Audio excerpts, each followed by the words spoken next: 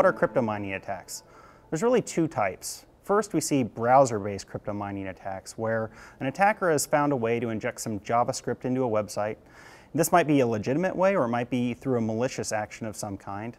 And what that allows them to do is, while you're viewing a particular page, run JavaScript in your browser, which actually mines some sort of cryptocurrency, Bitcoin, Monero, or another kind of coin.